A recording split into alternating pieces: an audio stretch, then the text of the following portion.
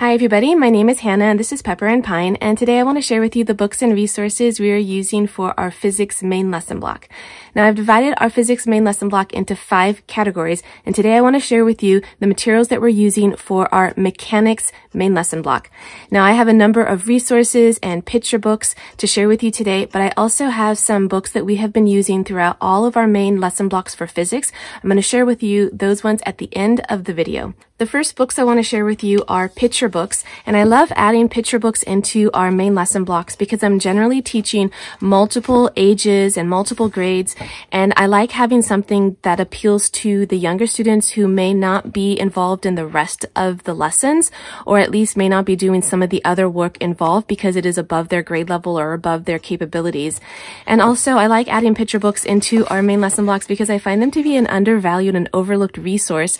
I find them to be really well written, nicely illustrated, captivating and engaging, and they tend to bring in information or material that is maybe above what a student can understand and really reduces it in a way that a student can understand it in a simple way, but without it being dumbed down. And that's what I like about most picture books, is that even for adults, if you need to refamiliarize yourself with some concepts, some math, some geometry, some physics, biographies, I find that picture books are a really great way to go. Now, if you're doing a more authentic approach to your Waldorf main lesson block, then the picture books that I'm sharing with you will be resources that you use as a parent or a teacher to learn the story, to read it ahead of time, and then present that story orally to your students rather than with a picture book. Since we're in a homeschool environment, having my children or my students sit next to me and look at a picture book usually is fine as I read it aloud. And I'll tell you, often they're usually engaged in something else while I'm reading the picture books. But that is why I do include a lot of picture books into our main lesson block. So this one is called How Emily Saved the Bridge. This is a story of Emily Roebling and the building of the Brooklyn Bridge. And what I love about this story is that you have, well, especially at the time, you have women who are engineers and scientists and mathematicians, and they're not being recognized for their skill, or they're not even being allowed to be admitted into higher education, or at least if they are, it's such a struggle and there are very few of them. So in addition to this being just a brilliant story about engineering, it's also about the perseverance of women and females in science and mathematics. And I know that for our young children, it may be something that is astonishing for them to think that there was a time in the recent history where women weren't valued for their abilities in math, science, and other technical fields. And so having these kinds of books is really important to me because it also allows my children to see positive role models and what can be achieved through perseverance.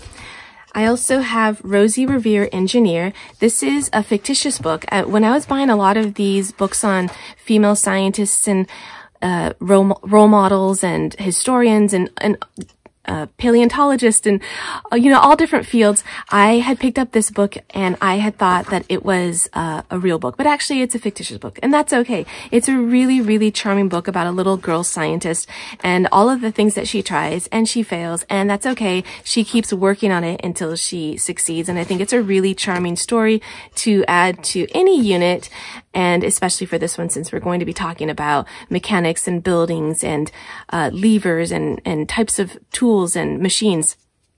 And so while this is primarily for upper elementary, junior high, and high school level for the materials and the projects that I'm sharing with you, a lot of the picture books are intended to appeal to a younger student because I do have a younger student who's going to be participating in these, and the picture books really help her stay involved, but maybe not do all of the projects that are intended for my son. Secret Engineer, this is similar to How Emily Saved the Bridge. This is another biography about Emily, and I will take as many biographies, picture books about any scientist, about any person who's made a difference, but especially for women. So even though this is the same kind of book, this happens often in our homeschool, where I will have multiple books about the same person. They're just different picture books or even chapter books, but I will include them because I find them to be really valuable resources. So the next biography I have is Who Was Isaac Newton? And I really like the Who Was series. I find them to be really well written in a very simple way with some nice black and white illustrations. They look like just pencil drawings. And these ones are really great read-alouds, but often I find that I don't have enough time to read these books, and so I'll end up assigning these books to my students, and then I'll read the picture books or other material that I want to read aloud. Then we have more time to read those, and then this offers my students something that's, I'm going to call busy work in a way, because it's something that they can do on their own while I'm maybe teaching another student or setting up a project or just taking a break in the school day. At least they have something that they can be engaged in. So this is Who Was Isaac Newton? I also have Simple Machines, The Way They Work, physics book for kids, children's physics book. Boy, there's a lot of titles for that one, and Baby Professor.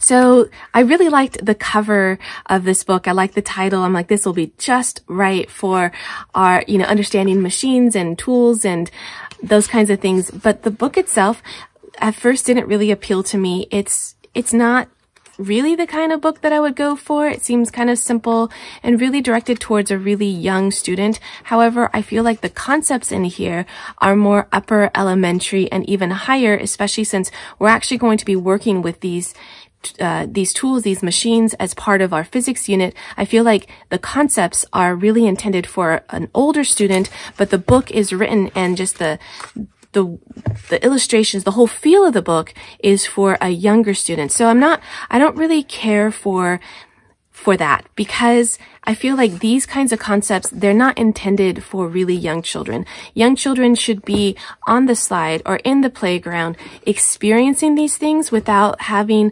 the words to describe them. Right now, their greatest tool of discovery and education is through experience. Then later you can call back that experience in a lesson where you're adding in the words, and then eventually you're adding in the math concepts behind it. However, I have to say that I was super pleased with this book in the end because of its simplicity, because of the way that it explains things, because of the illustrations.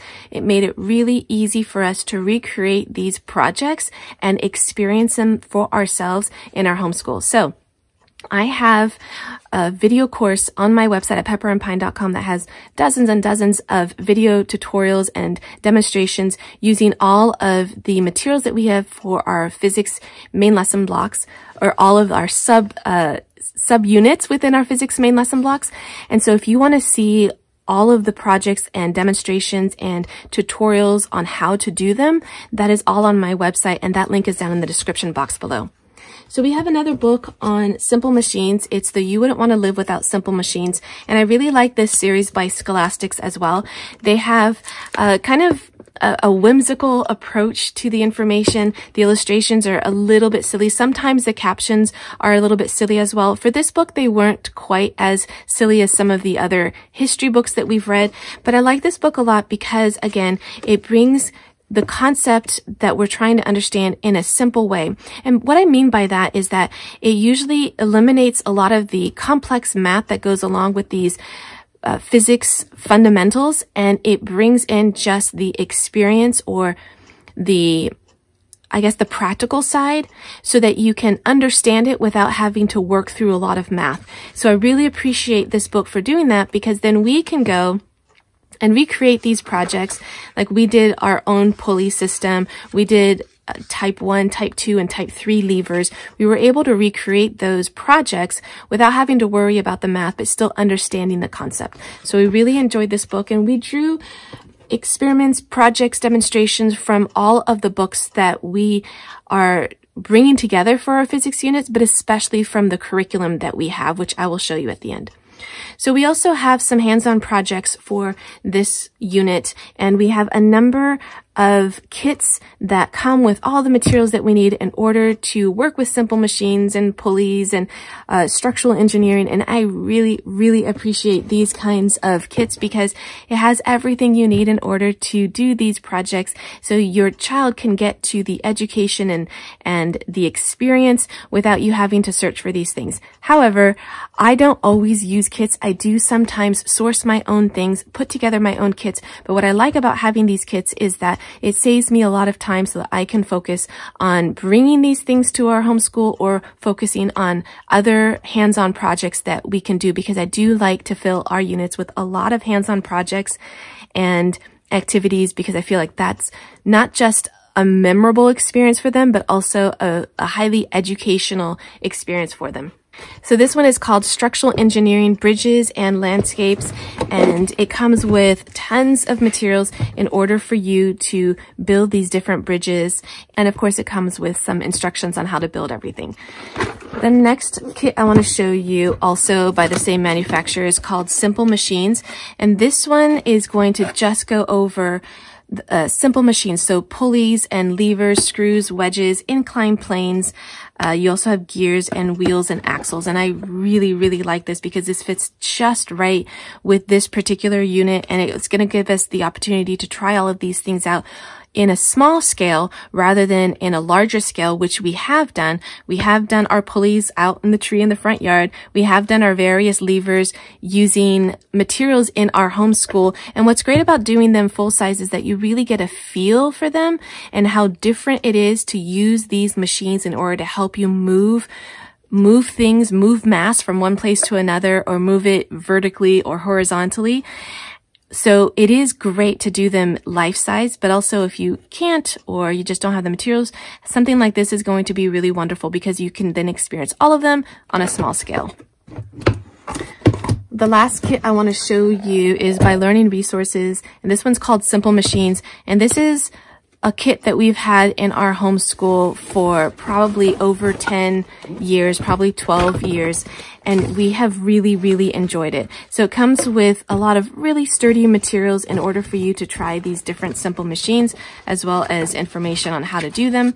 And my children have made and explored simple machines for years without recognizing that this was going to be part of our physics unit later on. So this is something that's really great that you can add to your homeschool or into your classroom before you actually go into the main lesson on it or into the math on it, is that you can have these materials available for the children to play with. Because after all, when they're going to the park and they're sliding down a slide, or they're on a swing, or they're on the merry-go-round, or they're playing with some of those diggers that you have in the sand, all of that is their experience with physics without recognizing that that is going to be something that they're going to talk about and learn about later on. So same with some of these other kits and toys, is that when you have them in your homeschool space, when the kids are engaging with them, later on, it's going to be an opportunity to call back, and they'll have a reference for these things. When you're talking about moving things and a wheelbarrow and pulleys, if they've done that when they were younger, then they can have an actual experience to call back on when you're going through something that's a little bit abstract in the form of a wordy lesson. If they don't have an experience to go with it, at least they can remember the ones that they had when they were younger. Before I dive into our materials that we've been using for all of our physics lessons, I want to share with you one more thing. And these are pulleys and ropes that we picked up from the hardware store. There are different grades and strengths of pulleys. So if you intend to use these, you know, over and over again, then I would say go for the ones that you'd find at the hardware store rather than the ones that you might find in some of these toy kits, because they're just not going to be strong enough. And if you want to experience it, I feel like using something that's going to be a little bit on the heavier side really gives you a feel of how the pulleys are doing the work for you, or at least reducing the amount of effort you have to do in order to move an object vertically.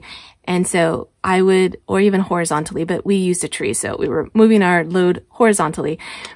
So do get some really good quality ones, because we had ones that weren't that great and they were too small and they couldn't even run the rope through them. So we have some thin rope, we have some pulleys. We were able to experience this, and it was really phenomenal to actually experience the difference with and without the pulley. Okay, so I've got some books I want to share with you, but first, let me clear some space so that I can share with you these last materials. These last materials are, oh goodness, I forgot one more actually. It was hiding all the way over here in the corner. This book is called Bridges. It's Amazing Structures to Design, Build, and Test. And when we got this book, I can't remember if it came with the kit and we already used the kit or it was a standalone book. But this would be a great resource if you didn't want to buy a kit. You could use this book with some simple materials that you could add to it so that you can build your own bridges. Some things are super simple. You don't need much more than maybe popsicle sticks and glue. And then you can try out different types of bridges. So this would be a great addition to this particular main lesson block. Okay, so on to our resources that we've been using for all of these physics main lesson blocks. We have our DKI Witness books. This is for physics. This is a book that I use mainly as a reference for myself. Also, if you were looking to make your own main lesson block or your own unit study on physics, I would say that this would be a really great resource as your spine for your unit study so that you could draw on different subject areas to create your main lesson block or your unit study. So this would be a really great resource because it has all of the topics that you can go through and you don't have to choose all of them, but at least it gives you a nice overview of what you should be covering in your physics main lesson block, or not what you should, but what you can cover. And then you can find projects and other books to support each of these different topic areas. We also have Physics the Waldorf Way, Grade 8, Grade 7, and Grade 6. This is by Roberto Trosli, and I love this series of books. It is so well done. If you wanted to also put together your own main lesson block in physics, I would say these 3 resources would be a great beginning for you. You could add in other resources for yourself to tell the stories, or you would just need your main lesson book and some additional materials in order to put together a more authentic Waldorf approach for your physics main lesson block. If you're just doing a physics unit study, it doesn't matter. These resources are going to be great for your demonstrations and for your examples. But if you wanted to do something that was a little bit more Waldorf inspired, this book is going to give you some great resources at the beginning of the book to explain how a physics main lesson progresses, what parts make up the main lesson, how to do the demonstration, how to recall the information the next day, and what parts of your, different faculties are being called on for each of the different parts of your main lesson. So the beginning parts are really for the Waldorf enthusiast who wants to bring that element to the lessons. We also have our Waldorf curriculum from Live Education for grade 6 and for grade 7.